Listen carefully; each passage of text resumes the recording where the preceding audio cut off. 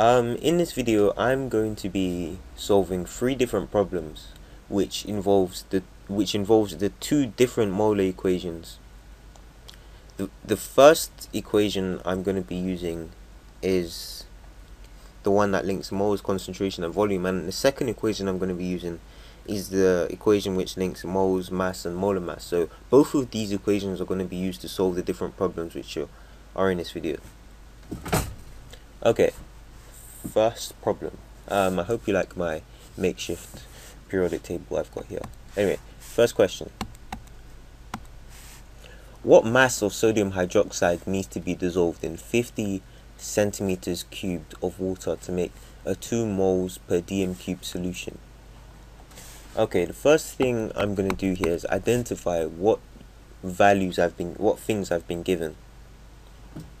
Right?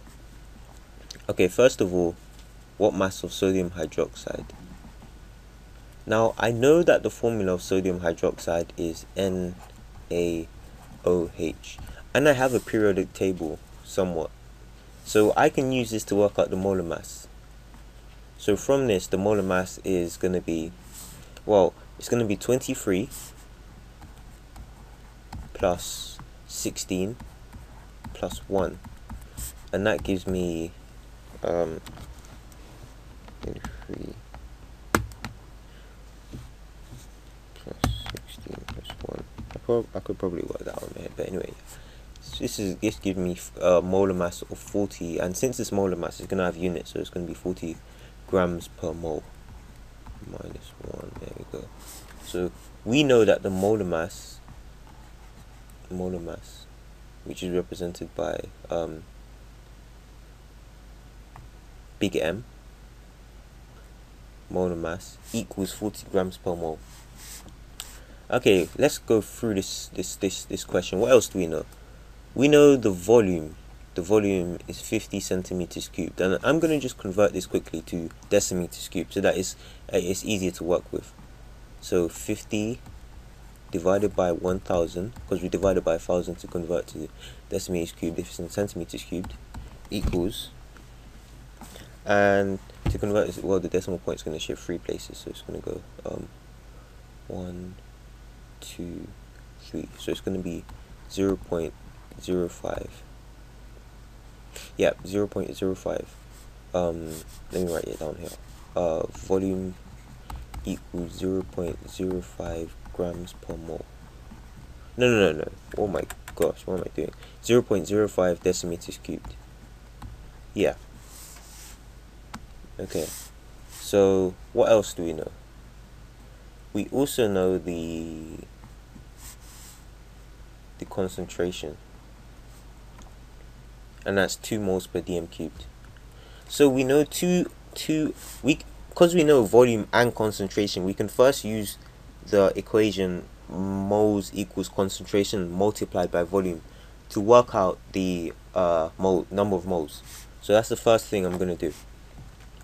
The number of moles, so moles, I represent this by N, number of moles, N, equals concentration times volume, so 2 multiplied by 0.05, and that equals 0.1.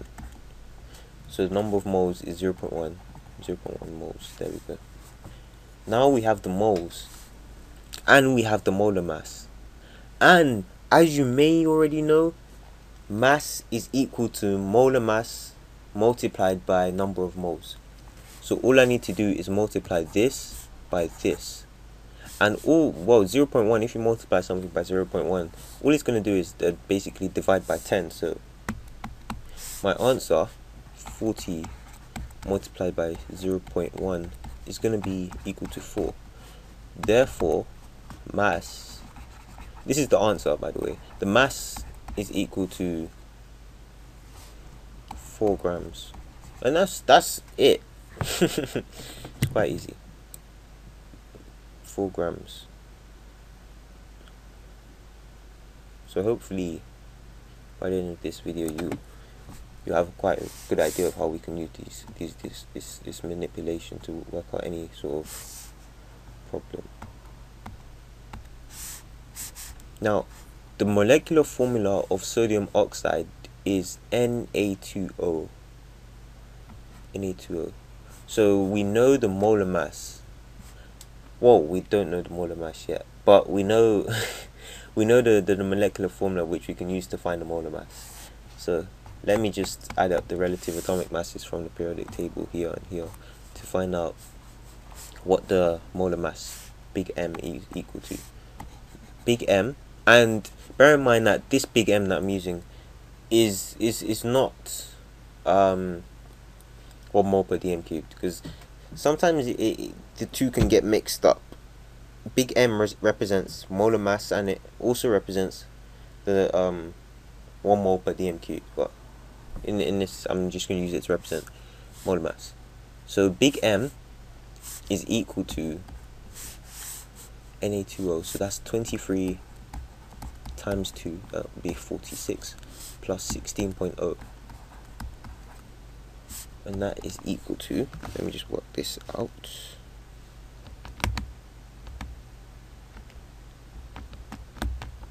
so 16.0, which is equal to 62, and since it's molar mass, we're going to have the units, which is grams per mole.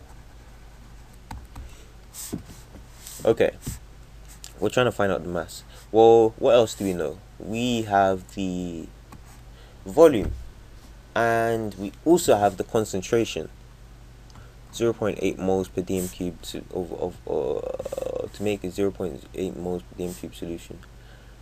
Okay, so what I'm going to do here is, rather than you convert this to volume in a previous step and then use that new volume, I'm just going to use the equation which I showed you in the video, which talked about which talked about the link between N, C, and V. So the equation I'm going to use is the one that moles equals concentration times volume, which is in cm cubed divided by 1000. So that's what I'm going to use. So the number of moles, N, is equal to 75, this being the volume, multiplied by 0.8 divided by 1000, and that equals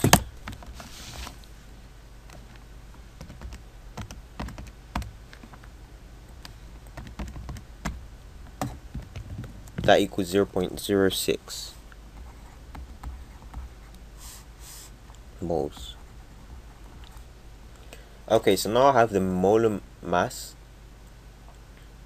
and I have the number of moles, so I can use that equation, that mass equals moles multiplied by molar mass. So let me just use that now.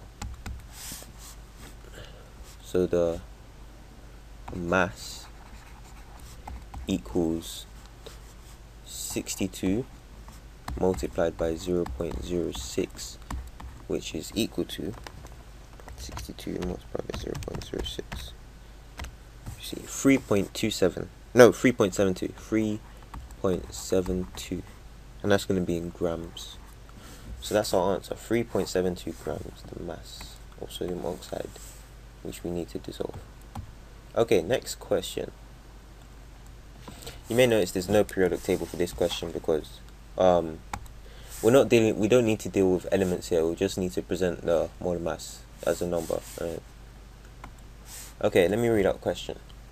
A solution is made by dissolving 4.08 grams of a compound in 100 centimeters cubed of pure water. The solution has a concentration of 1.2 moles per dm cubed. What is the molar mass of the compound? Okay, the first thing I know is the mass. So mass, which is represented by small m, mass is equal to 4.08 grams, right? And the compound is dissolved in this volume of water. So we know the volume and we know the concentration, and I'm going to use the same equation I used in the last question. So the number of moles, N, would be equal to 100 multiplied by 1.2 divided by 1000. Okay, so let's do this. 100 multiplied by 1.2 divided by 1000. And that's equal to 0.12.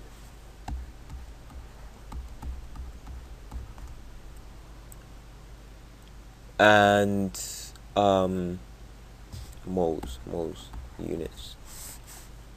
Okay, so we're trying to find out the molar mass, and now we can use this mass and the number of moles. So all we need to do now is divide, because the if we were to rearrange the equation, that m equals n times big M, big M equals the mass divided by the number of moles. So big M here is gonna be 4.08 divided by 0.12.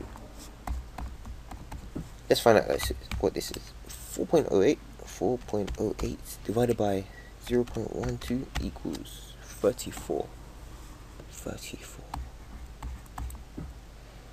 And that's going to be in grams per mole. And that's it. I hope you understand how you can use the two equations to solve problems which involve like manipulating both of these equations. And well, that's the end of the video.